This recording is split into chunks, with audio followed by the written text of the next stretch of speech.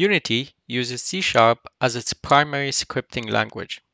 C# provides powerful features for game development. Let's create a new Unity project and name it Unity Scripting.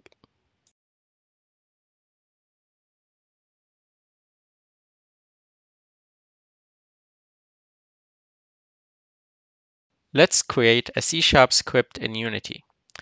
In the Unity editor, go to the project panel, create a new folder to put all the scripts inside.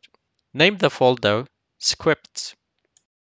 Open the script folder, right-click, create, and choose C# script. Name the script Rotate Object.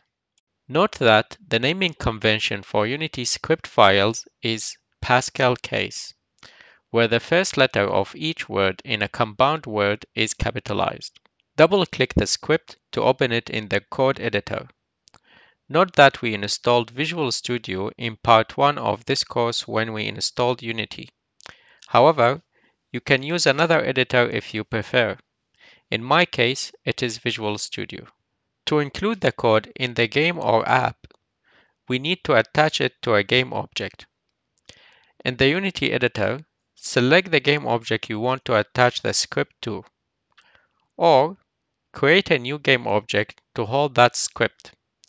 Let's do the latter. In the Hierarchy panel, right-click and select Create Empty. Give the new empty object the same name as the script, Rotate Object, so that we could easily recognize it. Drag the script from the project panel into the new game object to attach it to the object. Select the object and check in the inspector panel to see if the script file appears there.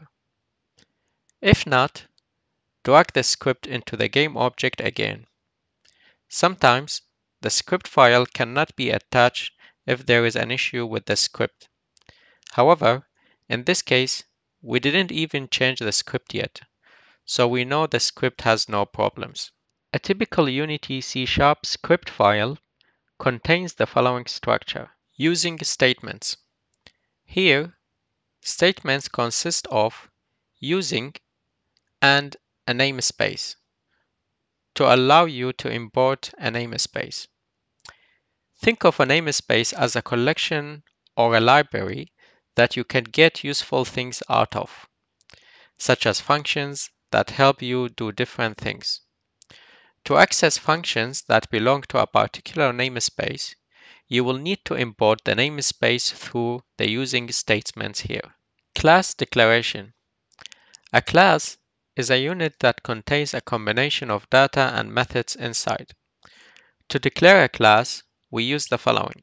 Access modifier, which determines the visibility. When you add public modifier in front of something, it means that it can be accessed from any other class or object.